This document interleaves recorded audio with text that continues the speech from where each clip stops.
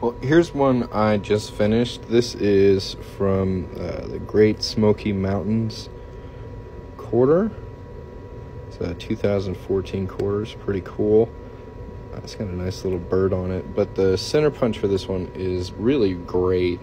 So for every coin, the center punch is going to be different. And there's a lot of different quarter designs out there. But this one's got a really nice cabin scene there. And this is the necklace option.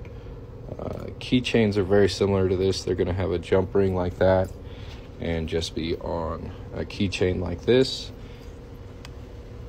There's an example of what the Virginia quarter center punch keychain looks like. And there you go. Pretty cool.